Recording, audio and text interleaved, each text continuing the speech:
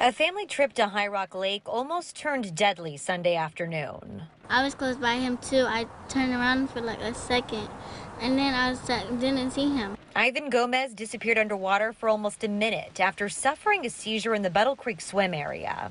When the 8-year-old's dad pulled his lifeless body out of the water, a stranger stepped in. The guy saw he was like not good, and he came and did CPR on him. An everyday hero immediately started chest compressions on Evelyn's little brother, bringing him back to life. It's scary. It's very scary.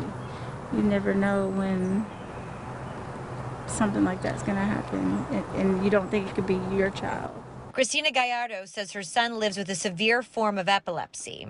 He was on a 7-day stretch of no seizures when Sunday's attack paralyzed him in the water. I feel very lucky. I'm just glad to have my son. People don't understand how dangerous it is, how important to know how to handle seizures, especially around water, and what to do when a person is having a seizure. Ivan spent the night in the hospital, but he's already feeling like himself again and working up an appetite.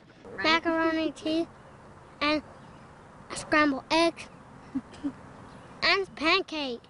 And whether you chalk it up to fate or good timing, a life was saved. I want to find this person and thank him, because if it wasn't for him, my son wouldn't be here today.